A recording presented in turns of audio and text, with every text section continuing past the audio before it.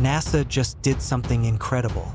For the first time in over 30 years, scientists got a rare look deep into the atmosphere of Uranus. How? Through a rare cosmic event called stellar occultation, where a distant star passed directly behind Uranus. Using powerful telescopes in Hawaii, NASA tracked how the star's light changed as it moved behind the planet. And what they discovered was stunning.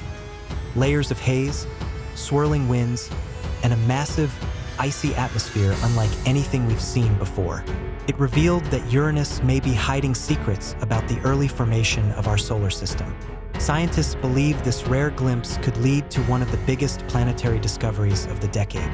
Even crazier, Uranus hasn't been studied this closely since Voyager 2 flew by in 1986.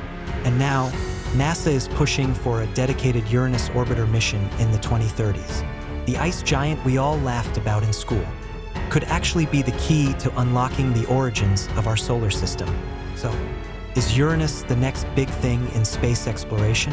Only time and science will tell. Stay curious.